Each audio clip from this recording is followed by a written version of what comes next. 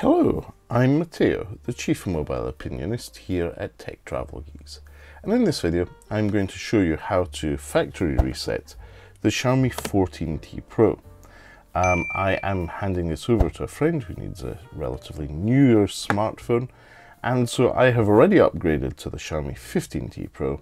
I'll put this aside, but it's time to factory reset this so that I can safely give it to a friend.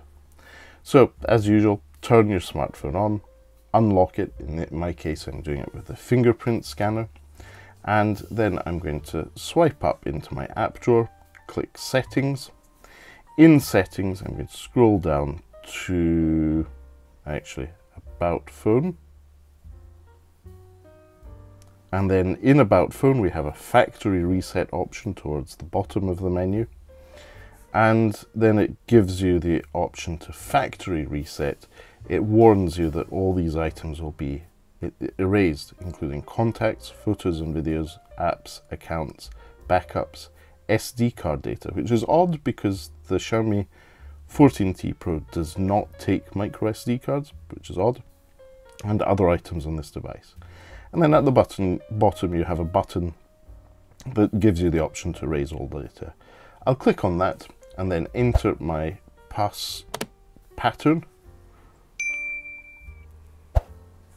And then once you've entered your pass button, you have the option to factory reset.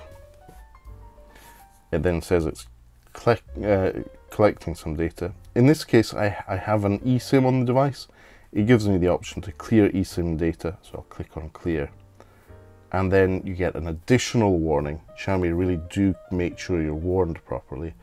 It says that factory reset will erase all data on your device, including photos, songs, notes, and other personal data. Make sure you back up all your important items to your computer. Now, I don't need to do this. I use Google Photos, but I've already backed everything up there. And then it gives you yet another warning and a timer, so you can't do this really quickly.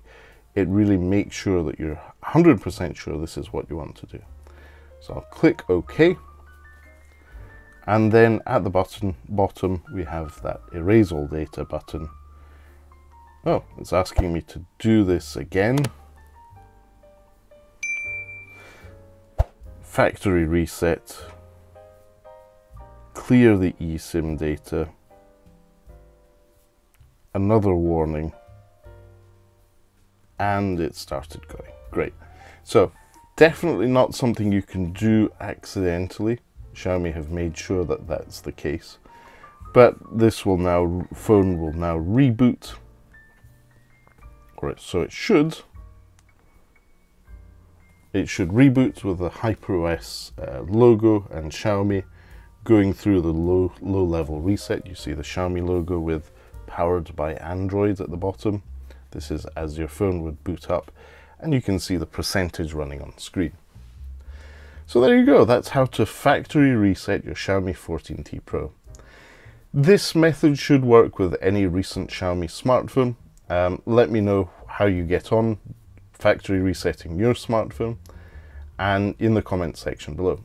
And if you have any questions, pop them in the comment section as well, and we'll do our best to get back to you.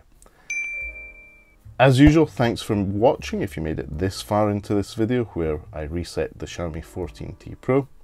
If you don't already, please do subscribe to the Tech Travel Geeks here on YouTube. We cover consumer electronics, gadgets, accessories, and anything else we think makes the travel experience better. But for now, thanks for watching, and goodbye from me.